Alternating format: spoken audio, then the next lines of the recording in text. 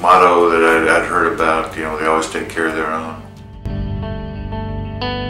And that whole year, up until January, we were preparing ourselves to go to Vietnam.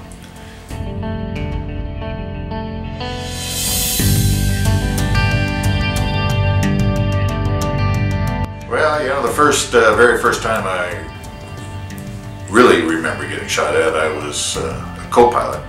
Yeah, because there's no leaving and coming back. I mean, you orchestrated the play. And then spent 2 years flying President Reagan when I was a commanding officer. Great motivational speech. He was always good. Yeah. And then he says, "But I can't tell if you're hearing me. Can you hear me?" And every white hat on that ship went flying. So we're sitting up there, see all these white hats flying. So he starts, at the same time. Yeah, he starts, you know, continues his talk. Pretty neat. Yeah.